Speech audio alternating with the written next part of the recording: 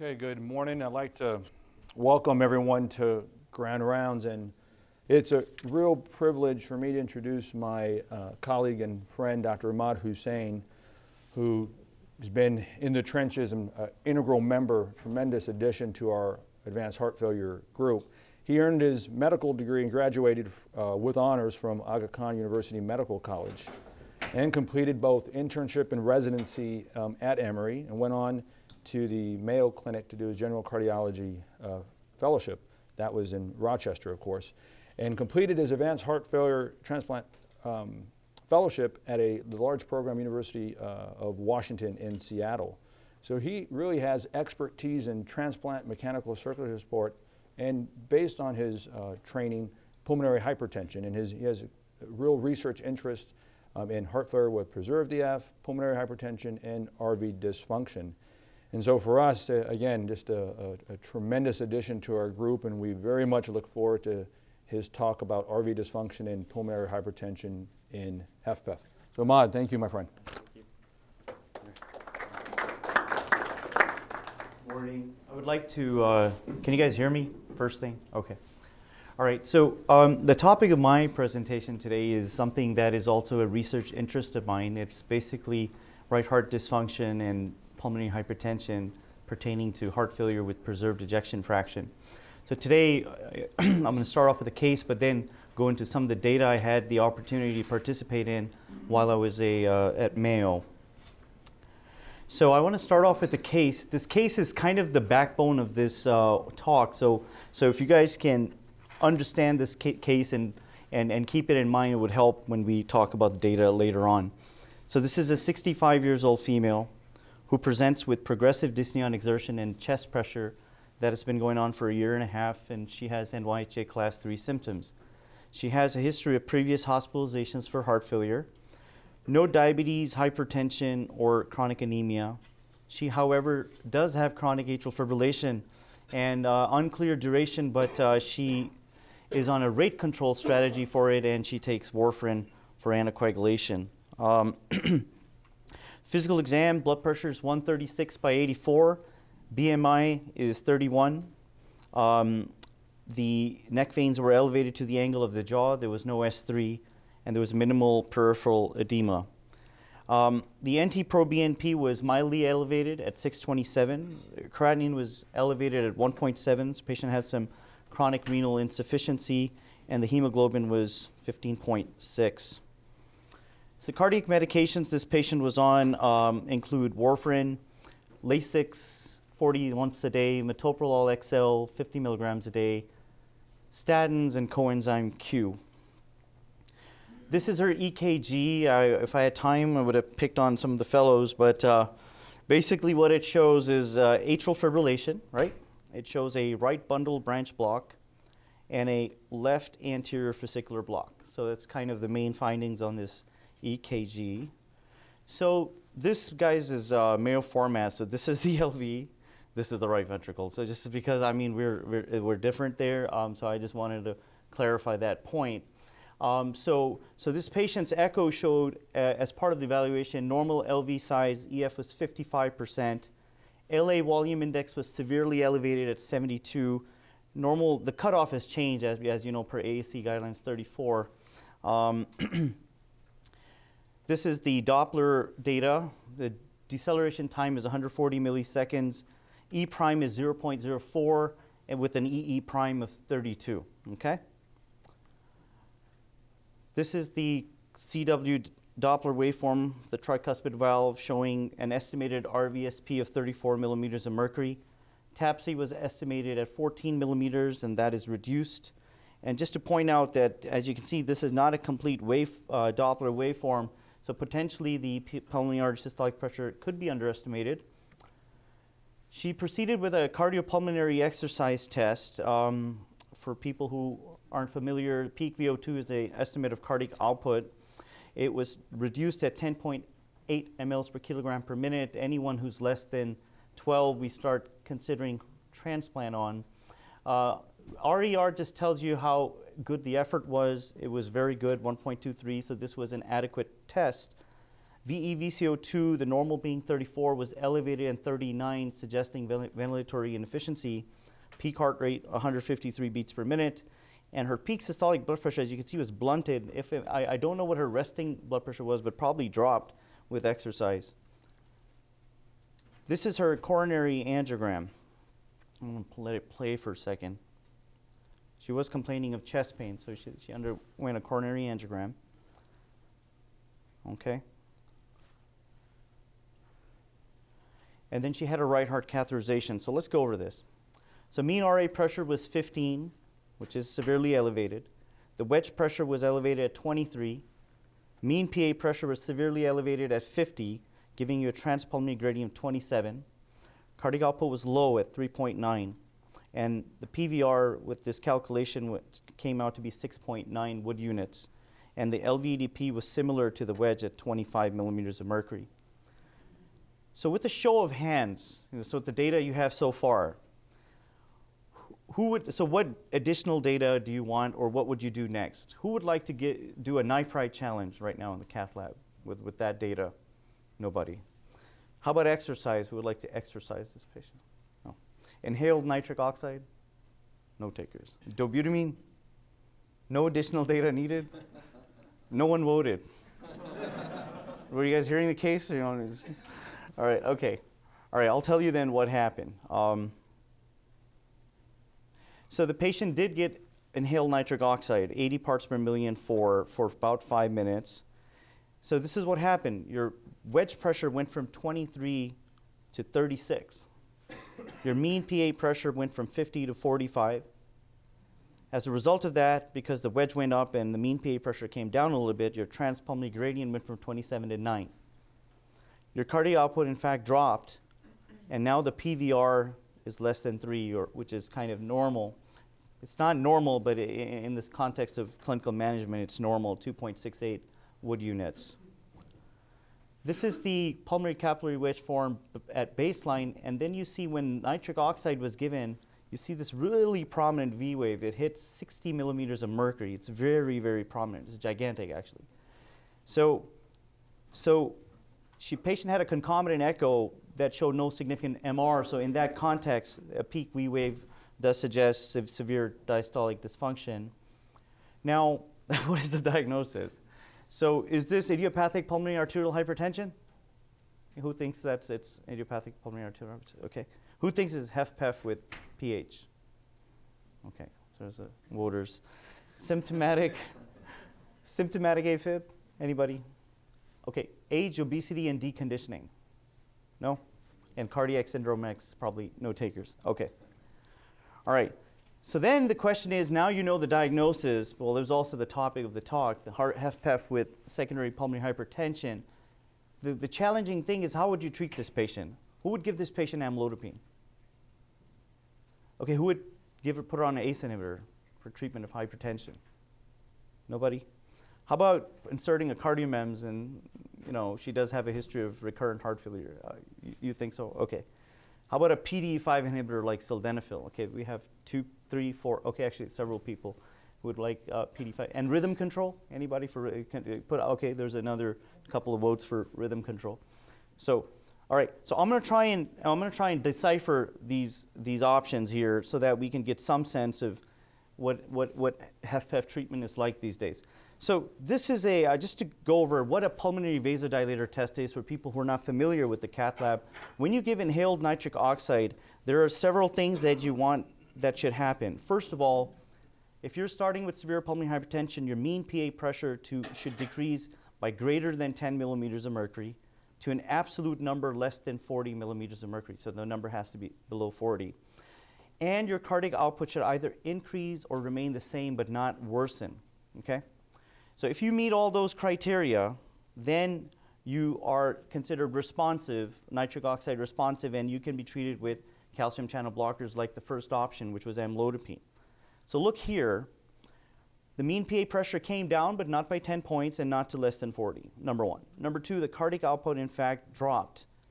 And number three, this patient, to be honest, had an elevated wedge pressure to begin with, which is quite moderate to severely elevated. So This is not group 1 PA, pulmonary arterial hypertension, and so amlodipine probably would not have been a good choice. We can talk about where we could use that, though, later on.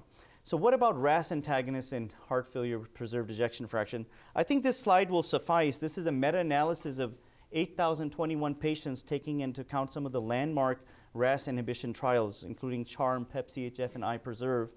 And what you see, there's actually no benefit of ACE inhibitors or RAS antagonism in form of reducing heart failure hospitalization or mortality in heart failure with preserved ejection fraction. Okay, so that's the concept behind that.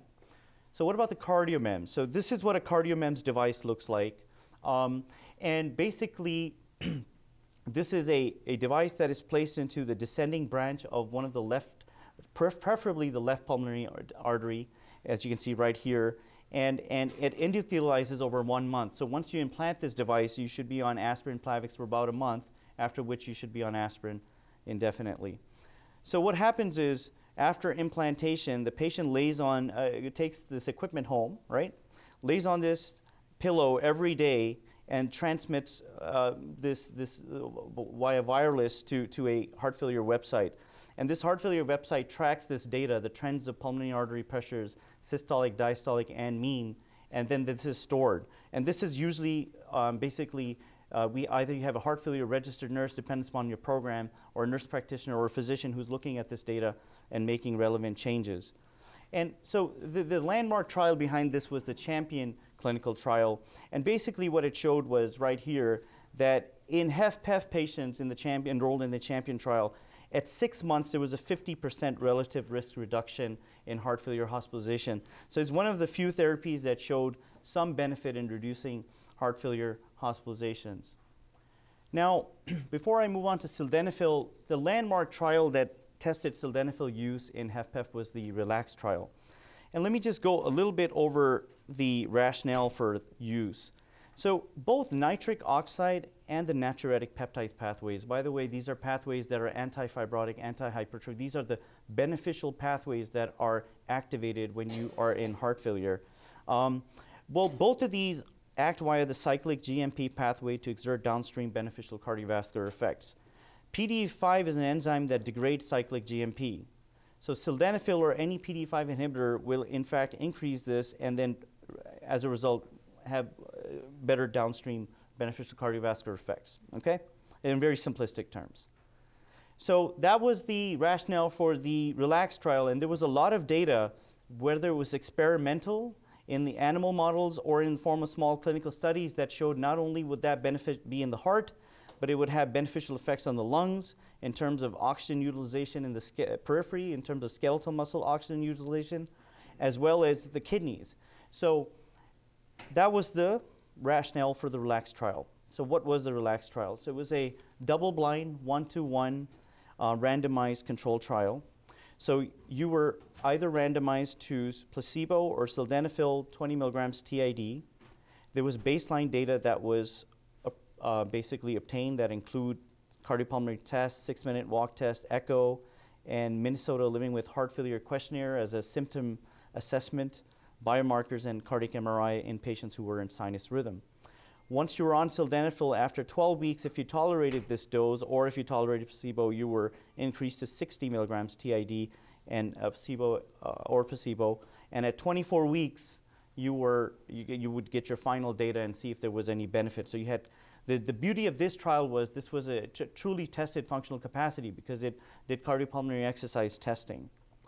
So this is the very brief summary in a nutshell of the primary endpoint of the RELAX trial. So in terms of change in peak VO2, whether you're randomized to sildenafil or placebo, there was no difference. In fact, there was some hint in terms of worsening renal function on patients who were on randomized to sildenafil. So this was a negative trial. However, coming back to our patient, you remember our patient? I showed you the data. Our patient was in fact enrolled in the RELAX trial. She was either randomized to sildenafil or placebo. But then at 24 weeks, she had dramatic, actually at 12 weeks, she had dramatic improvement in NYHA class. She went from class 3 to almost 1 to 2. And you can see it's not unprecedented. Look at her baseline peak VO2 it went up to 16.4 at 12 weeks, and this effect was sustained at 24 weeks. So was this patient questionably a sildenafil responder? That is the question that comes in mind. And this is just the actual peak VO2 plot. As you can see, that this effect was sustained. So this is green is at 24 weeks, and 12 weeks is the purple. And as you can see, there was a significant improvement in peak VO2 in this particular patient, although the overall trial was negative. So just to mention in completeness, there was another single center trial in sildenafil use in heart failure with preserved ejection fraction. It was by Gwazi. It was published in Circulation in 2011. And it showed benefits in terms of sildenafil use. But I just want to point out some of the very striking features of the hemodynamics of the patients that were enrolled in this single center study. Look at the RA pressure. It exceeds the wedge pressure. And putting that together with the TAPSE as low as 11, these patients had severe RV dysfunction. The wedge was elevated, so these were HFpEF patients, and the mean PA pressure was 39, which was at least moderate to severe pulmonary hypertension. But they had high PVR, significant RV dysfunction. So this study was accompanied by an editorial, and that editorial really brought forward 2 points. The first thing they raised that the characteristics of the subjects that were enrolled in this single center study was actually atypical. To the amount of RV failure that they saw is atypical for patients with heart failure with preserved ejection fraction. But then they also commented that maybe patients with HFpEF who have RV dysfunction are in fact a subgroup that will respond to sildenafil rather than the RELAX trial, which is generalized sildenafil use to everyone. Maybe the patients who have RV dysfunction will respond to sildenafil. Okay? So that triggered a series of investigations, and I was a part of all of them. So the first one on the left, I want to tell you these studies because I'm going to quote them as I go along. So the first one was published in Circulation 2014. This was a community-based HFpEF cohort of 562 patients that had documented HFpEF prospectively using Framingham criteria and echocardiography. And the prevalence of RV dysfunction and HFpEF in this population, if you defined it by TAPSE or semi-quantitative, like our echo lab that uses just a semi-quantitative effort of quantifying RV dysfunction, of about 1/3 of patients. Then there was a cohort. This is a referral cohort. It's an inpatient cohort that was referred to the cath lab that was diagnosed with heart failure, preserved ejection fraction. The prevalence of RV dysfunction in that cohort using RV fractional area change less than 35% as how to define it was also about 1/3. So the first thing to take home is RV dysfunction in HFpEF is common. I mean, 1/3 of patients is a lot of patients. As you know, 50% of the burden of entire heart failure is HFpEF. So 1/3 of that having significant RV dysfunction is an important fact to know. Not only is it common, it is associated with adverse outcomes. So in this circulation paper, so what you see is if you have, this is survival, this is a survival over time. What you see is whether you use TAPSE or semi-quantitative quantification, if you have any RV dysfunction by semi-quantitative RV function, or TAPSE defined as less than 16 or less by ASC criteria, you have significantly worse prognosis compared to if you did not have RV dysfunction in HFpEF. And this was adjusted for all factors that are known to predict mortality in heart failure, preserved ejection fraction. So adjusted for pulmonary artery systolic pressure, age, sex, and all comorbidities. So very strong data suggesting that RV dysfunction in HFpEF is a strong predictor of mortality. And this was even more. So this was the inpatient cohort. As you can see, the median 2-year survival in patients who had RV dysfunction with HFpEF was only 56% compared to 93%. So very strong predictor of mortality, RV dysfunction and heart failure, preserved ejection fraction. So both of these studies, the outpatient cohort and inpatient cohort, were accompanied by editorials out of Mass General and Brigham. And what they pointed out was that means that we need to identify a subgroup that responds to PDE5 inhibition. That means you need to, within the HFpEF cohort, there is a subpopulation that likely has abnormal RV dysfunction and pulmonary hypertension that is likely going to respond to PDE5 inhibition. And they questioned that what are then the mechanisms of RV dysfunction in heart failure with preserved ejection fraction? If it's so common and it's prognostically important, what's causing it? So I'm going to go over some of the mechanisms that I find that might be importantly playing a role here. So one is very obvious. As you know, RV's afterload is going to be the most important thing that's going to predict survival or be a mechanism of RV dysfunction, and that was an obvious thing, that one of the predictors of RV dysfunction, HFpEF, in both of these studies was pulmonary artery systolic pressure. Now, as you know, compared to the left ventricle, the right ventricle, with the same increase in afterload, look at the drop in stroke volume of the RV as compared to the left ventricle. So the RV in general is way more afterload sensitive. Now, in that study, they compared HFpEF with controls. So that means if you have HFpEF, your afterload sensitivity is even more enhanced. So let me show you how.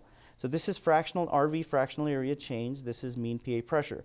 So with the same change in pressure in normal controls versus HFpEF, you have a much more decline in RV fractional area change. So not only is the RV afterload sensitive in HFpEF, there's heightened afterload sensitivity. All right. So if they're so afterload sensitive, I just wanted to make a point here, which I'm going to talk about later. If they're so afterload sensitive, that means that all of these parameters that we use to define RV dysfunction, like TAPSE or RV fractional area change, or even MRI, which is the gold standard RV ejection fraction, they're very load dependent. So it is an important concept to think about RV-PA coupling. That means when you talk about RV dysfunction, you index it to the current load on the heart.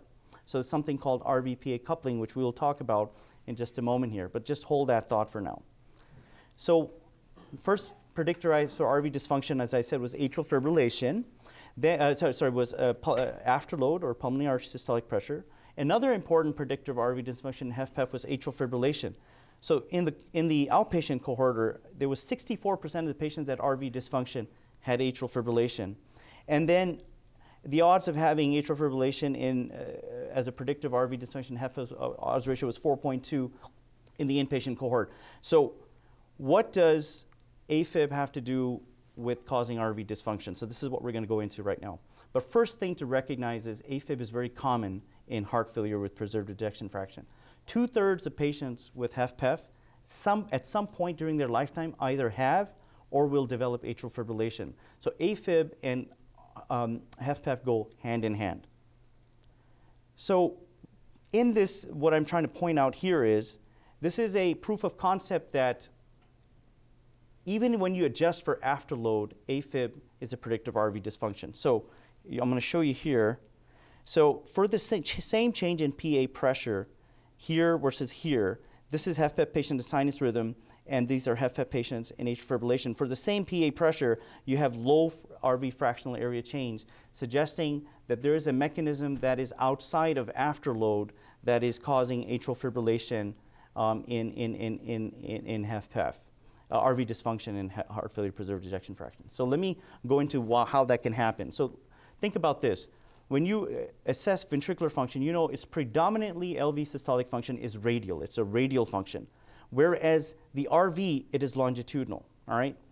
The reason for that is that the left ventricle, the RV lacks the endocardial and epicardial transverse layers. So in red here and in blue, the RV typically lacks these transverse fibers, so predominantly is dependent upon longitudinal muscle fibers for contraction. So about 75% of RV systolic function is in fact longitudinal function, okay? And this is just that a reconstruction model, 3D reconstruction model, just showing you that exact thing. Just look at it. It's a longitudinal contraction. It is not transverse. 25 to 30% is radial, but majority, 75% is in fact longitudinal. So why is that important? Well, the way that's important is, look how you measure TAPSE. When you measure TAPSE, this is how you measure TAPSE in sinus rhythm, right? So what happens is with atrial contraction, your tricuspid annulus actually moves away from the apex of the heart. Now imagine you're in atrial fibrillation, you lose this atrial contraction. You see here? You lose it. So automatically your TAPSE is reduced. So your longitudinal function, just by the fact of being in atrial fibrillation, will be reduced. So it makes sense why AFib can directly cause RV dysfunction. Not only that, I'll prove it to you. So these were patients in lone atrial fibrillation that they took, that predominantly lone atrial fibrillations, a few of them had hypertension, who came for cardioversion at AFib. Look at their TAPSE, about 12, 13 millimeters prior to cardioversion. 2 hours post, it was 16, 17. 1 month post, it was 25. It had completely normalized. So restoring sinus rhythm in these patients, it was a proof of concept that your RV function improves, all right? So that's that. What is other possible thing that can happen with tachycardia-induced cardiomyopathy, with atrial fibrillation is tachycardia. So just like you get tachycardia-induced cardiomyopathy on the left ventricle, it is possible that you get the same phenomena on the right side, right? It makes sense. Well, there is some data to support this. So this is interesting. I found it quite intriguing. So there was an MRI-based study out of Japan that were trying to diagnose, based on MRI, tachycardia-induced cardiomyopathy versus dilated cardiomyopathy. And the concept was as follows. They took patients with new onset LV dysfunction and where there was a dilemma in the diagnosis. 1 month after their diagnosis, they did a cardiac MRI on them and they took some readings. And they followed those patients for a year. Patients who normalized their ejection fraction and their biventricular systolic function at 1 year was labeled as tachycardia-induced cardiomyopathy. Within 1 year, if you did not normalize your function, systolic function, you were labeled as having dilated cardiomyopathy. Now, an important thing they found is that as opposed to dilated, and then one more concept, one more key concept. So the concept is that tachycardia-induced cardiomyopathy is a relatively new onset diagnosis. Whereas a dilated cardiomyopathy, if you're going to develop RV dysfunction in a dilated cardiomyopathy, it will be with progression of heart failure. So it would be over a period of time, not immediately. So they used RV function as a way to distinguish tachycardia-induced cardiomyopathy from dilated cardiomyopathy. So what they found was if you're, so dilated cardiomyopathy is in red, tachycardia-induced cardiomyopathy is in blue. You can see that the RV ejection fraction was much lower on the MRIs 1 month after diagnosis in patients who had tachycardia-induced cardiomyopathy. Also, their RV and diastolic volume was greater. They also looked at the ratio of RV ejection fraction to LV ejection fraction, which was lower in the TIC group or tachycardia-induced cardiomyopathy group as opposed to dilated cardiomyopathy group. Same thing with the RV and diastolic volume to LV and diastolic volume. So using that, they actually came up with a predictor. They basically said if your RV ejection fraction to LV ejection fraction is less than 1.05, in other words, stating that your RV ejection fraction is significantly decreased, you had a 91.5% specificity to predict. It wasn't very sensitive, but it was specific to predict tachycardia-induced cardiomyopathy. So in other words, early on after development of tachycardia, you can develop, or it's an indirect suggestion that you can develop RV systolic dysfunction. So atrial fibrillation can work via two mechanisms. One is which I told you, which is the loss of atrial contraction, and the other could be the tachycardia that comes with it. All right? One more thing that came up in the community-based studies as a predictor of RV dysfunction in HFpEF was RV pacing. And I found that intriguing, so I tried to look it up a little bit. So the concept that they portrayed is that when you have RV pacing, you have mechanical dyssynchrony, and mechanical dyssynchrony in some way causes right heart dysfunction. So thinking about it, I feel like if you're, well, I mean, it's known that if you have RV apical pacing, you stimulate the septum before you stimulate the RV free wall. And why is that important? Well, the reason why that's important is this is what the transverse fibers look like in the heart. So starting from the free wall, the transverse fibers, myocardial fibers, they are in continuation with the left ventricle. And they cross the septum here. As you can see that, it's like very clear. So in other words, if you have a dyssynchrony of your left ventricle, to some extent, 20 to 30% is the predicted, that LV systolic function improved or normal LV systolic is important for RV systolic function. So in other words, if you have dyssynchrony, there's a possibility that you will develop RV dysfunction. And this was tested in the, indirectly tested in the IMAD CRT trial, where they showed that patients who underwent CRT, now this is I want you to understand, so what you're seeing downstairs here is tertiles of improvement in LV ejection fraction. So a little bit of improvement in LV ejection fraction, more. So this is progressively more increase in LV ejection fraction. What you see on the y-axis is RV fractional area change. So the people who benefited from CRT, the more improvement they had in their LV ejection fraction, the more improvement they had in their RV fractional area change. So that means by getting rid of mechanical dyssynchrony and by improving LV ejection fraction, you in fact directly improved RV ejection fraction by that mechanism that I just explained to you, that they're 20 to 30% dependent on the transverse function for RV systolic function. Does that make sense? Okay. And not only that, I found a very interesting case report in Heart Rhythm Case Reports, and they had a patient who had sinus node dysfunction, underwent a dual chamber permanent pacemaker implantation. Then after about 3 years, he came with NYHA class 3 symptoms. They evaluated him, they found normal LV function, they did a coronary angiogram, he had no coronary artery disease, but then on imaging they found isolated RV or right-sided heart enlargement. They took the patient for right heart catheterization, and they found hemodynamics that were consistent with RV failure, like RA pressure exceeding wedge and a low cardiac output. And they did CRT on this patient, and this patient's RV dysfunction completely went away. He went to class 1. So this is actually, I thought, although it's a case report, it was a proof of concept that you can develop pacing-induced RV dysfunction that may be correctable with CRT. So I've shown you a IMAD CRT trial and then this case where I think it's convincing enough to at least intriguing. Then the last mechanism I want to go over is that just understand that heart failure preserved ejection fraction is defined by comorbidities. This is a disease of comorbidities. It is very different from HFrEF, where you have an ischemic insult and then down the line you have neurohormonal activation and you develop heart failure. HFpEF is a disease of comorbidities.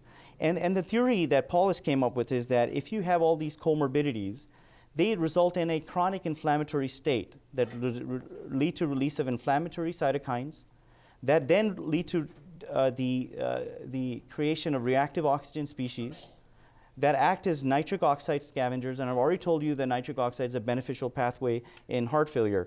And so you have more reactive oxygen species downstream via TGF-beta pathway and via inhibiting the cyclic GMP pathway. This causes fibrosis, causes hypertrophy, it increases apoptosis, and leads to the heart failure, what you call phenotype. All right. So we actually showed that in a circulation model, in a basically autopsy model of patients who had HFpEF and controls, that compared to controls, patients with HFpEF did have this chronic inflammation going on histologically, and they in fact had what we call coronary microvascular rarefaction or decreased capillary density. So this is a concept that chronic inflammation can cause myocardial fibrosis, and that is something that could be going on in the right ventricle. In fact, this was shown in a rat model of pulmonary arterial hypertension, where they showed that this is basically tomato lectin. It's staining, basically staining endothelial cells. So compared to control in RV failure, you don't have endothelial cell, much endothelial cell staining, either because they're dead or they have made a transition to a different type of cell. And then compared to controls in RV failure, you see all this fibrosis. So what could be one of the mechanisms, and I think Dr. Bimraj is here and Asher here, that one of the mechanisms of RV failure could be that there is EMT, there is endothelial cell mesenchymal transformation. And this is related to the chronic inflammation, increased oxidative stress, and this EMT is happening. This has not been shown in humans in HFpEF, but it has been shown in animal models, as I just pointed out to you in PAH. So it's something in terms of, especially in terms of research, that this EMT may be going on that causes downstream fibrosis, and as a matter of fact, a mechanism of RV dysfunction in HFpEF. So now I want to come back to this TAPSE to PASP relationship that I told you about. So I told you that all parameters that we use to measure echo, all the echo parameters, or whether they're MRI parameters of RV function, are in fact load dependent.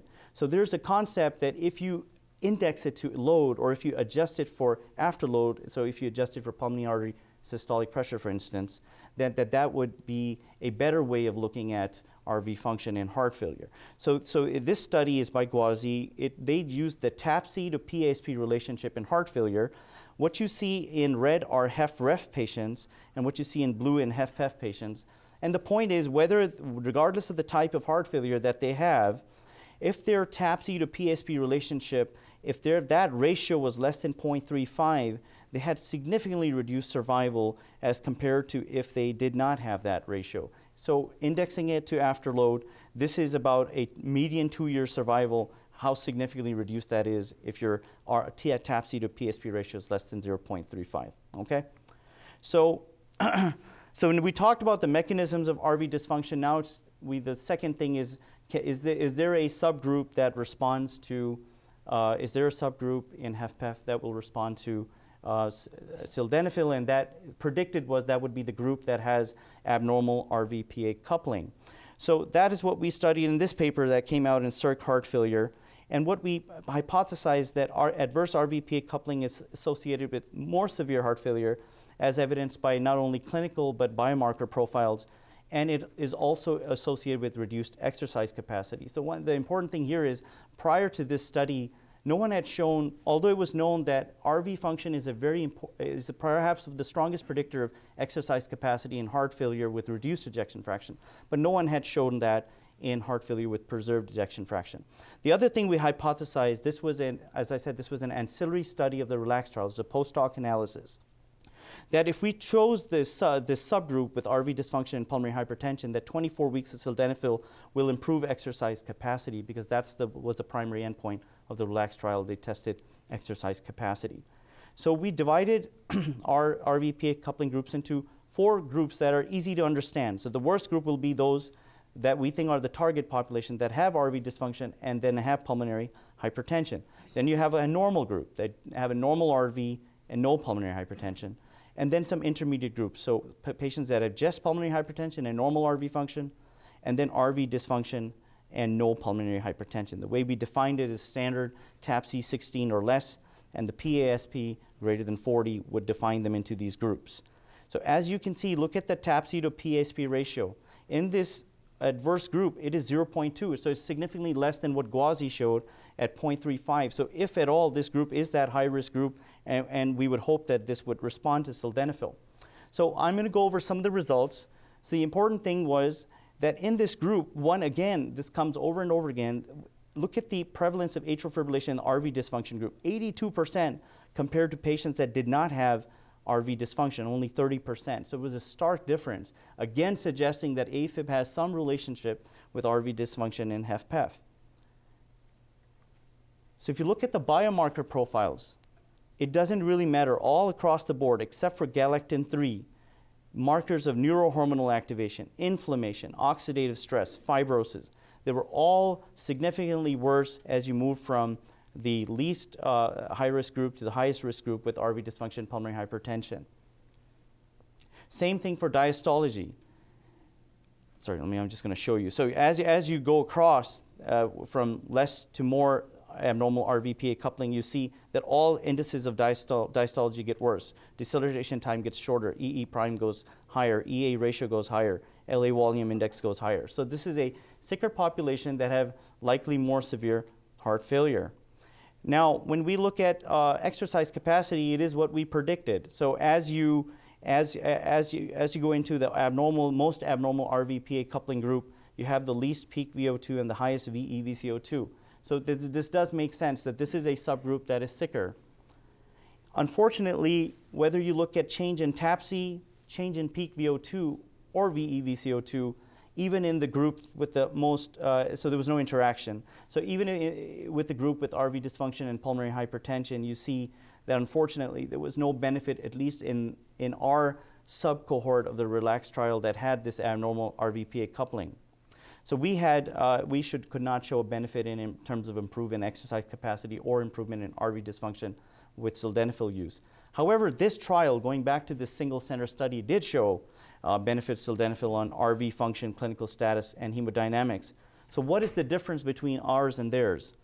Well, some of them are very important. So first thing is that Gauzy's population of HFpEF patients was very atypical. The only comorbidity they had was hypertensive heart disease. They clearly had diastolic dysfunction, but excluded patients with other significant comorbidities, including diabetes, CKD, pulmonary disease. And as you know, this is very common in HFpEF. So that kind of population is not the real world population that we're taking care of. And in particular, it excluded patients with atrial fibrillation. So as you know, in our RV dysfunction PH group, the most abnormal RV-PA coupling group, we had an 82% prevalence of AFib. So it is possible that sildenafil may work when you're in sinus rhythm, but because AFib in itself causes RV dysfunction, then it won't work in that population. So it makes some sense. I think that's most likely the issue. The other unfortunate thing is that the RELAX trial, although it's the landmark trial of sildenafil use in HFpEF, did not invasively measure hemodynamics. So when they say they define pulmonary hypertension, that could be all driven by wedge, or that could be mixed pulmonary hypertension in which your pulmonary vascular resistance is elevated. And I think that the group that does respond to sildenafil is you have to have elevated PVR, and that's not what the RELAX trial tested. Now, Gauzy did look at PVR, but his group was not representative of the general population of HFpEF patients. Okay. So our patient, though, still was in the RELAX trial and responded to sildenafil. So why did this patient improve? Well, it comes out this patient was getting M&Ms all along. The patient was randomized to placebo, but had improvement in peak VO2.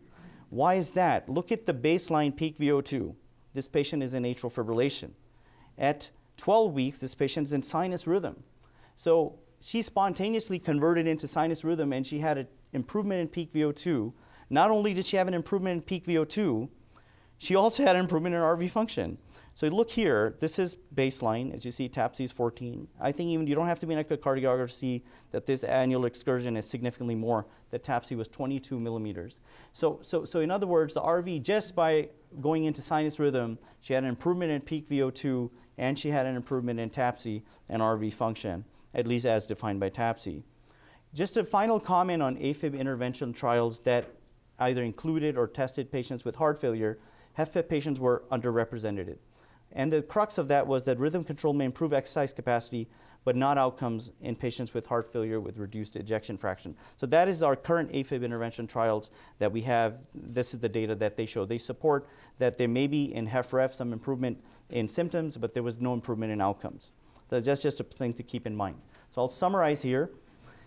RV dysfunction, pulmonary hypertension, first take-home point, is very common in heart failure. No matter how you define it, whether using a community-based or a referral-based cohort, or regardless of the RV function parameter that you use, TAPSE, fractional area change, RV ejection fraction, it is about 1/3, roughly. 1/3 of the population is a very common condition to have in HFpEF. The mechanisms of RV dysfunction, group 2 PH, we know. Increased afterload is an obvious one. I think AFib is an important mechanism of RV dysfunction in heart failure with preserved ejection fraction, and I've shown you some of the things like loss of atrial mechanical function and rate and irregularity. The systemic nature of HFpEF, the chronic inflammatory process that we talked about that can cause oxidative stress and downstream lead to fibrosis, and that is because it's a systemic process, it can affect the right ventricle. So what did we find? So in our RELAX trial, we found that PH to RVD was common. How they had more severe heart failure, more diastolic dysfunction, more neurohormonal activation, higher inflammatory markers of inflammation, oxidative stress, and profibrotic markers. And they had worse exercise capacity and greater ventilatory inefficiency. However, at least in the RELAX trial subcohort that we had studied, sildenafil did not have a beneficial effects in patients with RV dysfunction and more adverse RV-PA coupling, as we just discussed. Neither did their TAPSE improve, nor did their peak VO2 improve. In fact, their ventilatory inefficiency actually got worse, at least in our group. And I kind of tried to decipher that we had AFib, so it's possible that if the patients were in sinus rhythm, they would have responded differently. So currently, I have to conclude that there's no evidence to support the use of PDA5 inhibition in an unselected HFpEF population, or with a HFpEF population that have RV dysfunction and PH by echo. However, I still hold the point, as I've explained, that if you have patients in sinus rhythm that are invasively quantified as having elevated PVR and they have RV dysfunction in HFpEF, I still feel sildenafil has a role, but it has to be studied. It has not been studied in this population, but if it was, I think that it will show benefit. And then that I just told you that, I mean, I don't think Gauzy's basically study represented the run-of-the-mill HFpEF patients. And lastly, I would like to say that rhythm control strategy may improve exercise capacity, RV function, and potentially outcomes in this HFpEF cohort with our abnormal RVPA coupling. And I showed you some data, including our own patient who had a dramatic improvement when she was in sinus rhythm. So thank you. All right.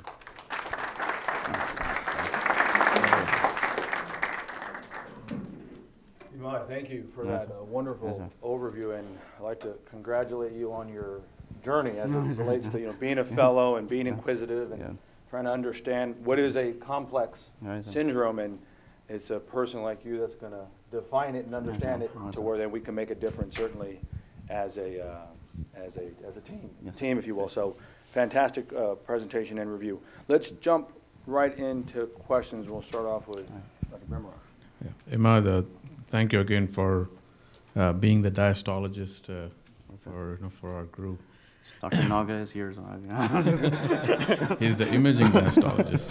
Okay. So in going back to your case, and one of the questions of, when we look at transpulmonary gradient and diastolic pressure gradient, DPG, when your wedge is 23, a lot of times we kind of not use nitric oxide because we know that it's going to flood the left side.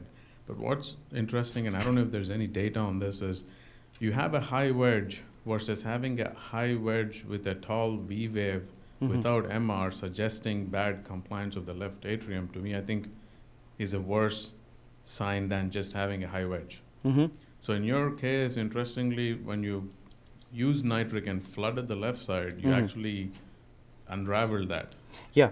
Not only that, so if you look here, so what happens is, so in HFpEF, what happens is, if you look at the initial hemodynamics, you see that the PVR was actually elevated at 6.9, suggesting that there is an elevated TPG. I would not have given, if I were doing this study, I would give this patient nipride challenge, not nitric oxide challenge. I agree with you.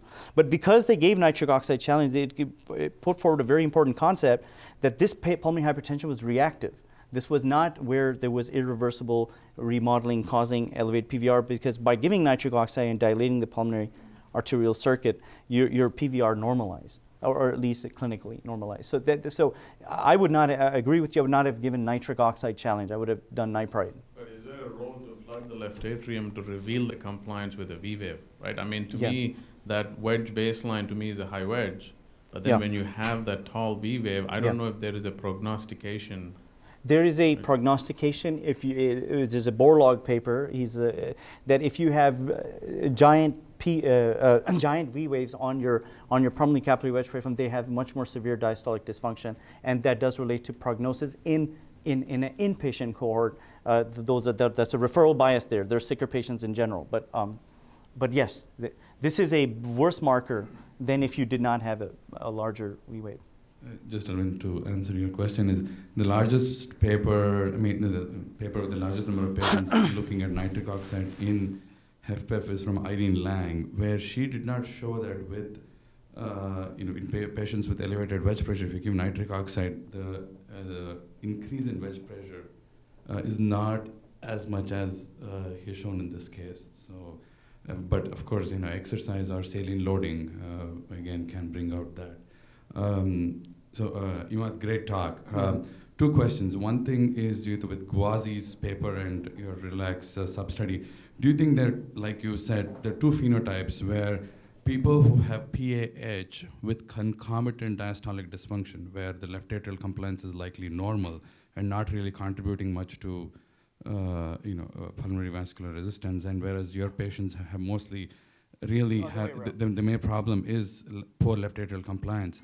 So given that, are we really barking up the wrong tree? Nobody really talks about left atrial compliance and left atrial myopathy as a problem, and we are really focusing on the downstream effect on the RV. Should we be focusing more on what to do about the left atrium, including drugs or devices? Well, I completely agree. You know, as you know, we are now participating in the Corvia LAP heart failure trial, which is basically going to be an intra-atrial septal device, for those who don't know, for patients with HFpEF with refractory heart failure symptoms who have elevated wedge pressures. By implanting this, a 5 millimeter, it is a conscious effort to make a shunt across the atrium that will sort of serve as a pop-off valve. In the absence of reversing fibrosis, you mean if, that would likely improve symptoms in patients who have heart failure with preserved ejection fraction. So they are moving more towards thinking about the left side. But just one comment that a prominent V wave of hitting 60 is if it's not in the absence, if it's in the absence of MR, does not necessarily mean it's a left atrial compliance issue. Actually, abnormal LV compliance will also give you a very prominent V wave. And so if you really want to know if it's the left atrial compliance issue, then you would do transeptal puncture, and you will do a left atrial waveform and an LVDP, and then you have a better idea, or the wedge, I'm sorry, and then you will have a better idea of what's called, which is, or in a lot of times in HFpEF, they're both non-compliant, the atrium and the left ventricle, and so it's really hard to tease out. So, but yes, but we should focus more on the left side in this population rather than trying to see how that we can alter the pulmonary vasculature. Okay. Well, I'm third in line. All right, sir. Great talk. So, you know, I've been in clinical practice for 20 years. I think this is one of the most difficult diagnoses for us to take care of. Yeah. Because almost like there is no therapy, and we have struggled for years and years. Do we not have any therapy because by the time we detect RV dysfunction, it's too late? In other words, most of the patients I remember over years, by the time I see them and we would do an echo, their RV is just completely gone. You know, how we left side, I think we have better mechanisms of early detection of LV dysfunction, whether it's echo or whatever else. Like, for example, even your PDF-5 trials, one almost wonders if earlier detection and earlier intervention is offered, is it possible to prevent RV dysfunction where it becomes irreversible after a certain state? Yeah, I mean, that is a very good concept. In general, that makes a lot of sense, because by the time you have fibrosis whether it's within the LV or the right side of the heart myocardium, then it's more advanced. It's very difficult to reverse that condition. So, I mean, how to pick up HFpEF at an earlier stage? Well, I can tell you in terms of RV dysfunction, if you have early onset, AFib in a setting of HFpEF, you can develop RV dysfunction without that concept in which you have long-standing left-sided heart failure causing RV failure, because that we're saying is from afterload. I think there are more mechanisms in RV dysfunction, that's what I kind of went over today, that are above and beyond just afterload as a result of the left side failing. But in general, I think that's where we need to focus. But that is not, I think the major challenge there would be, how are you going to identify those patients at an early stage? Are you talking about general screening, or, because by the time they come to you, they're symptomatic, right? I mean, so that's. Again, great presentation. Yeah. Thank you so much. And I actually, my question is a segue from what was just asked by Dr. Shah. This is a very challenging patient cohort, and in your practice, with your analyzing all the patients that you have done, what are the general signals, whether it be echocardiographic, clinical, comorbidities, that you use to take your patient from what you have seen just from non-invasive modality to the cath lab? Yeah. I do think that we struggle with that, because it is an invasive testing. Right. And what is it that triggered that moment for you? And the next, just one more other question is the importance of nitric oxide pathway. I mean, we've recognized this. And the timing of when to utilize that treatment, I think that is really critically important. I myself, like you, I've had success with sildenafil, but timing of who to apply it to, I think that is really the sort of the black box we're trying to get through. But if we do it too early, and if we can use exercise or cath to uncover some of the pulmonary hypertension, is that really the right direction to go? Sure. And how can we tease this out a little bit more? Sure. So, Dr. Park, thank you. So first question is, in clinical practice, who who do we refer for right heart catheterization? So typically patients, at least from my perspective, who are continue to be symptomatic despite hypertension management, despite diuretic management, and especially those patients who I place on diuretics and have worsening renal function on diuretics, those are patients that I want to define invasively what their pressures are, and if they have pulmonary hypertension, and if they do have pulmonary hypertension, is if they have a mixed picture or it's just all driven by wedge pressure. Because I still feel, like I said, clinically we think HFpEF doesn't have treatments. I still will say that if you find a patient with HFpEF that you think you can restore sinus rhythm, by all means please try that. The other thing is if you invasively refer someone for right heart catheterization and they have mixed pulmonary hypertension, they have RV dysfunction, I think PDE5 inhibitors should be tried. Other than that, obviously it's diuretic management and blood pressure control. So that was the answer to the first question. The second question is, why is our treatments failing? So I think one problem we're having with all these trials that I've seen in HFpEF, first of all, our defining criteria of HFpEF is very erratic. For example, in the RELAX trial, I did all the RV assessments on these patients. So even in the RELAX trial, I found patients with cardiac amyloidosis. I found patients with hypertrophic cardiomyopathy. And these are not HFpEF. So, I mean, if you're going to give the same drug to everyone, I think that that's not the way to go. I think the way to go now would be subtyping HFpEF, at least in HFpEF. I think that should be true for all, but in HFpEF in particular, you need to subtype these patients. And one of the subtypes, which we think is about 1/3 of the population, are these patients with abnormal RV-PA coupling, and then treat them with targeted therapies rather than throwing a PDE5 inhibitor at everyone. Because actually in the RELAX trial, some patients got significantly worse in terms of symptoms with PDE5 inhibition. And those were probably those patients that all had wedge-driven pulmonary hypertension. So that I do think we need to identify these patients. I just don't have a quick answer to how we can identify them at an earlier stage. Dr. Naga. What you showed in the RELAX last group, the 4th group with the RV dysfunction and pulmonary hypertension, looked like, as you've repeatedly mentioned, a sicker group. So is the RV an end-stage sort of phenomenon that develops? If this is where an inflammatory state that is driving a lot of what is present, you would expect an early involvement of the RV, not simply a reaction to the increase in the pulmonary artery pressures. Yeah. So are there data that you're aware of outside animal models that show an early involvement of the RV in patients with HFpEF? Yes, so it's a very good question. So actually, just to clarify some of the data that I showed, so yes, they had more severe heart failure, but there were 2 other aspects of the abnormal RV-PA coupling group. Number one, which was unfortunate, but 83%, 82% had AFib. And so again, there was a rhythm issue that could have been causing RV dysfunction out of proportion, because just the group before it that had pulmonary hypertension, no RV dysfunction, did not have that much AFib. So one kicker was AFib. The other thing is there was a lot of neurohormonal activation. I can go back to those table. Yeah, so there's a lot of neurohormonal activation. There are animal studies with carvedilol in RV failure that have shown reversal of RV dysfunction and when there was high neurohormonal activation.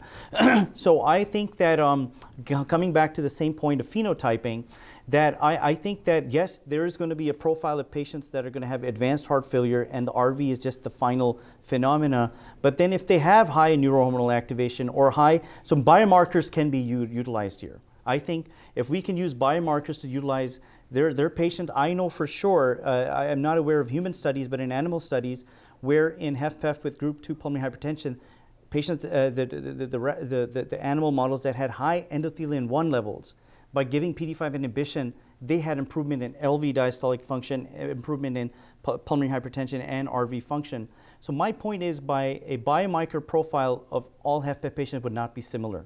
I think some patients have more neurohormonal activation, some patients have higher endothelin 1 levels, and by targeting specific patients to their biomarker profile and their phenotypic profile, I think may lead to some success in management of HFpEF. So how serious should one pursue the recognition of RV dysfunction? We see frequently patients with hypertension, evidence of elevated filling pressure, some symptoms. Just a visual assessment of their RV function appears normal.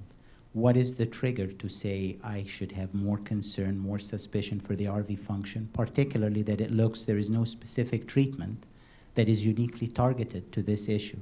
And even the vasodilators, as has been mentioned by others, is they pay the price of a high wedge pressure, hard to reconcile. Someone, yes, we've helped them by dropping their pulmonary vascular resistance, and their PA pressures have gone down, but their wedge pressure, like the case you showed, 15 or 20 to 36. So is this worth pursuing? Is the RV the right target here? So RV is just one target. So in the absence of a generalized target for HFpEF patients, we're trying to phenotype patients to what a profile that can receive benefit, because patients who have RV dysfunction are far more symptomatic than patients who don't have RV dysfunction. That's what I also showed in this data. Their peak VO2 is much lower if you have RV dysfunction. So they're much more symptomatic, much more frustrated with their symptoms and quality of life. So there's an opportunity for intervention. As a whole for HFpEF phenotype, I agree that because it's predominantly left-sided filling pressures, that are actually, it's a combination thing that we do for these patients. It's basically we enhance diuretics and we put them on PDE5 inhibitors with some success. I can tell you though, one thing, I know this data is not out and I didn't want to bring it forward, that I think that the Entresto might be a very positive trial. Entresto with its sacubitril component in HFpEF, there is some very promising data that these patients' symptoms are improving and their filling pressures are, left-sided filling pressures are coming down, and their actually diastology is improving. So this is the Paragon heart failure trial. It's almost completed, but I think that there may be a benefit of Entresto that is on the horizon. So final comment, and we'll close. Certainly, we don't have a treatment strategy specific for this patient population. Investigation needs to happen. But I think one of the take-home messages is the prognostication using echo in patients with heart failure or preservia. And you focused in on RV fractional area change or RV contraction, annular motion of the tricuspid valve. One thing we see clinically is RV size. It's the RV's RV remodeling out of proportion to LV in a simple surrogate of the RV's big compared to the LV. Yeah. Did you examine that to understand its implication from a prognostic standpoint? Sure. Because for me, that's the easiest one, right? And to readily report and for others to visualize. So if you can comment on that, and again, fantastic talk. All right. So unfortunately, we did not look at this, and the other echocardiographic studies in heart failure, they did in HFpEF that studied RV dysfunction did not look at RV size, except for one by Borlaug. It was an inpatient cohort, and he showed that patients who did have RV dysfunction were far more likely to have dilated right ventricles, but that RV size didn't correlate with outcomes. What did correlate was RV fractional area change. Perfect. All right. Okay. Thanks All again. right. Thank you. All right. Thank you. All right. Excellent.